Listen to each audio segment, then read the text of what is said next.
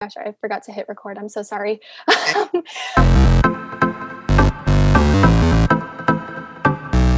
Hi y'all, my name is Belle and welcome back to my channel. Today I had the awesome opportunity to get to interview the absolute amazing Cami Garcia.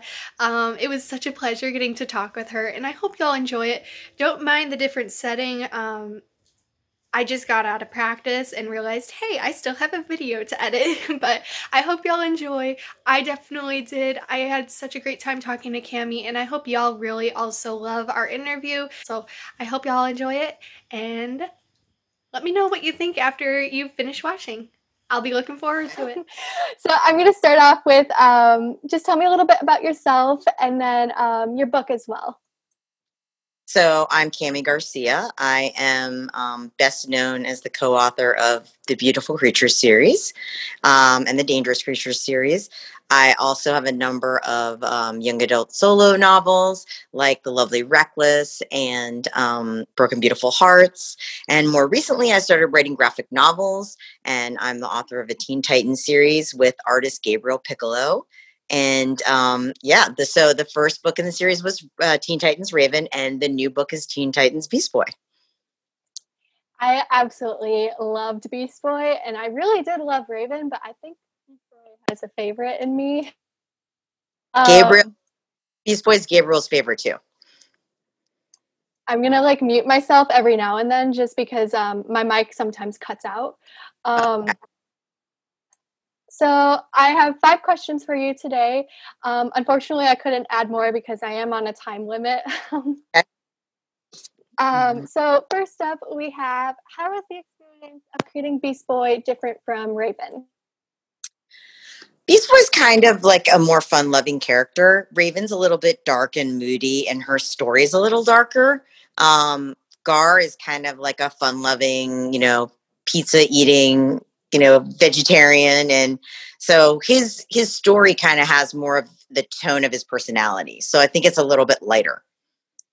And I have to agree on that. He is definitely a character I related a lot to. I actually really, really liked that you guys included a little bit in the intro about him having kind of like that insecurity about his weight, because I am also having problems gaining weight. And so that little small connection just really hit me hard. And I was like, holy cow, was not expecting to see that. So up next we have, what were the key challenges you faced in drafting this story?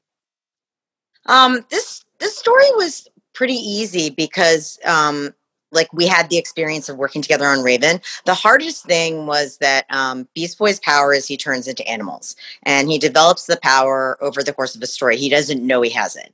And one of the things about our series is that the characters are very similar. They seem like real teens. So you can't see their powers right away. When they realize they have them, they try to keep them hidden. So we couldn't have Beast Boy have green skin the way he does in the comics, or just turn into animals in front of everyone, because it's a secret. So one of the things was how do we show him using and developing the animal powers before he transforms? And so what we did was he kind of channels the abilities of the animals before he fully changes, and Gabriel would draw the animal kind of behind him, it's kind of superimposed, so you could tell what power he was using, and then his eyes turn green whenever he uses the powers. And I noticed a lot of that. I really, really loved the detail you both put into it. I could tell the detail was in the dialogue, it was in the art itself, and I really, really love that about it. I love that, he doesn't have the power right off the bat because, again, yeah, he is a teen. It wouldn't make sense for that. And I love that you guys added that in where he's going to evolve into it almost more, he has to learn. He doesn't just have it right off the bat. We like the characters that kind of, make mistakes and, don't have it perfect. And if you have a character like Superman who knows how to use his powers really well, that doesn't work. I agree with you, especially because, as you said, he is a teen, and that's another thing I connected with him on. I am 17 myself, and that experience of him going through his years as a teenager was, well, it was in the background, it wasn't a main focus, it was also like there that I could notice it and connect to it and be like, hey, this is realistic, while also being a little fantasy and a little sci-fi, but it's there. So I really love that. Next, we have, were there any instances where your ideas clashed with each other on this story? Not really, because Gabriel and I work really closely. So at the beginning, even though I right there he'll start working and he designs the characters. So even though I know kind of the outline, I don't sit down and write dialogue and stuff yet. So he designs the characters, we go back and forth, we collaborate, and then once I've seen the characters and he sends me, like, it's called like a character sheet. It will have like some outfits and some expressions, then I start writing, and he turns in pages as I'm writing. So I also get to see the finished product, and in that way, like once he brings the character to life on the page, it also kind of starts to be like the guiding principle in the way I'm writing, because it makes the character seem real. So then it's like I know who I'm writing. And so, whenever he and I disagree, which is usually on minor stuff, we just like kind of plead our case to each other. And usually whoever's like the more passionate about it wins. Like if he's like, no, we have to have this thing on the page, like I just let him have it. And, if I explain to him like something doesn't work because it'll give away something else, then he'll be like, okay, I'm going to fix it and do it later. Really love that about it. I think that's really important. I loved everything you just said. Because especially when you have like both novels and graphic novels where two authors or two illustrators are working together, it's really important for that collaboration to be there. So I'm really excited to hear that. And that's awesome. I love that so much. Then like that shows up in the page too. I think like when you really collaborate and respect each other and also have fun, like that comes out in the product. I completely agree, and it definitely showed through Beast Boy. I loved every single part of this book, so just a little bit early, but next we have, and this is the second to last question. Wow, this is going faster than I thought. We have, if you had to choose one character from Beast Boy to make real, who would it be and why? I mean, I think it would have to be Gar because he's just so adorable and I love him. If it wasn't Gar, it would be Stella. She's kind of like based on my daughter.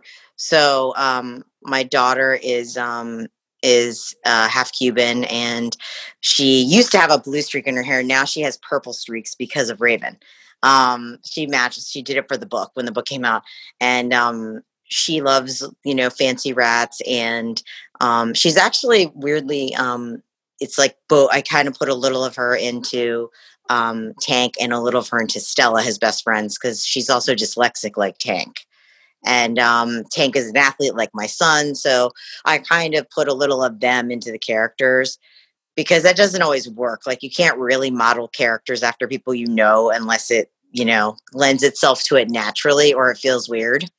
But this was fun because, I mean, you always draw from people, and I don't usually do, some of my books, like, I'm very superstitious. So I would never base a character on someone I knew if I was going to have like bad things happen to them.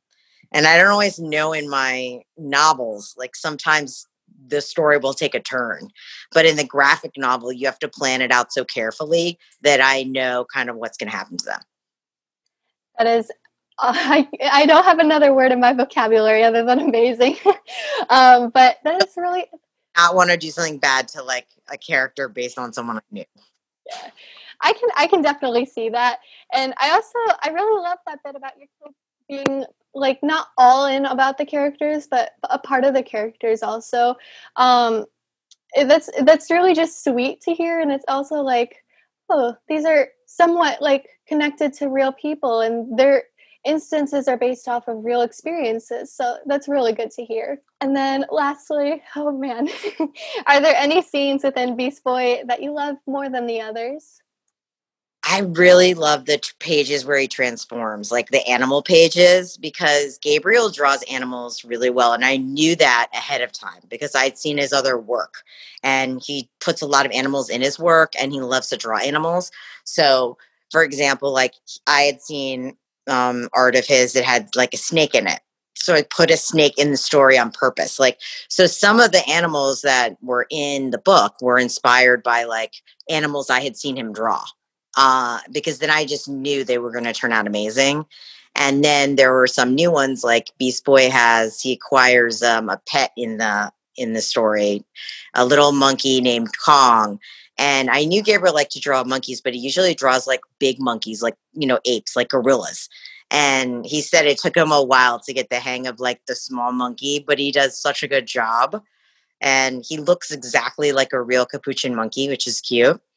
But I feel like the transformations are really the pages that like jump out at you because they're really powerful. And, you know, Gabriel did such a good job of, making it realistic of how it, you know, happens. As we talked about it, you know, we kind of discussed it so much because he said, like, in order to draw it really well, he wanted to understand how it worked. So we figured out how it worked, and then he would do the art based on that. So, and I think those are going to be people's favorites too because they're so cool looking. They are definitely a favorite of mine for sure. I agree with you. I think they are really, really powerful. For me, when I first turned that first page to his like transformation, I was like, whoa, like I was not expecting that. And it was amazing. And it was so detailed. And the story behind it, it just made it all the more better and all the more, I don't know, experiencing, like, I can't form the words right now, but like I had such an amazing experience reading those pages. Gabriel has a way of like drawing things that are really, really relatable. And I feel like that even when he draws something kind of magical, because like his characters are so relatable, it makes it feel like more powerful when you see it because it, you know, you feel connected to it. That's, you know, one reason why, like, from the beginning, you know, I wanted him to work on the series with me because I saw his work and I felt like he, you know, it looks very teen, like it looks really age appropriate. You know, some people draw teenagers and they, you know, looks like adults drawing teenagers. They just look like small miniature adults.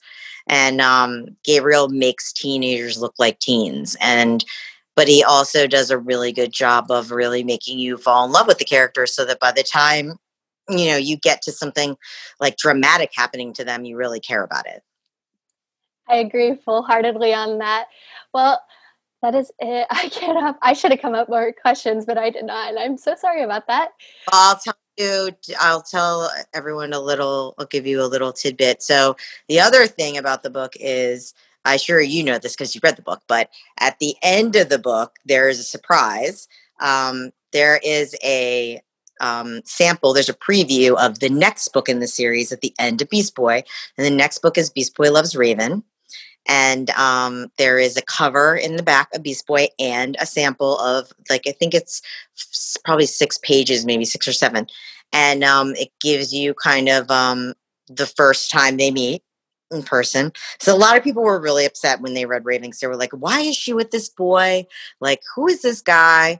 And Beast Boy meets a girl in this one too. And I always tell people, you know, these are the origin stories, so they don't know each other yet. You know, none of the Titans know each other yet. And so I think people are really excited to see them actually like meet on the page. I'm going to be honest, I have not read that snippet because I don't want to spoil myself and I don't want to be like, oh, wait, what? But I am really, really excited for the next book in this series. I think you guys are doing such an amazing job on it already. And I have to thank you because honestly, this has definitely brought me a lot of joy. And I've been in a kind of dark place for a while. And these 2 stories have really helped me pull myself out of that. So I really do appreciate it. Having just those stories to be there for me when I kind of feel alone.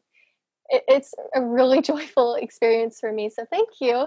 And more graphic novels. I feel like that's one of the things about them because I suffer from depression and anxiety.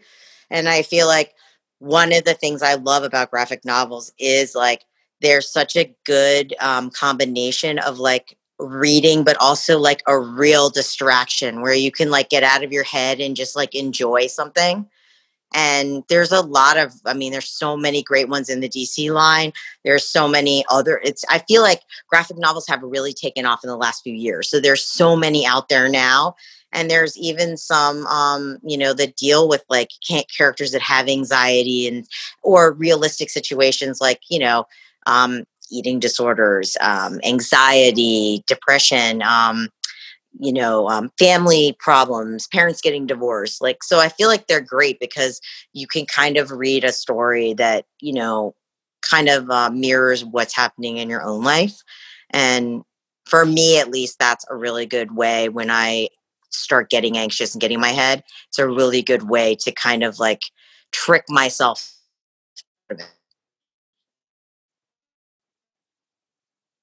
And I love that. I love everything about what you just said because I felt the exact same way while reading this. It was like almost like a wake up call, like, hey, it's going to get okay. You're not alone. Like, this book literally called to me in that way. So I really do appreciate it for both you and for Gabriel for giving us this story.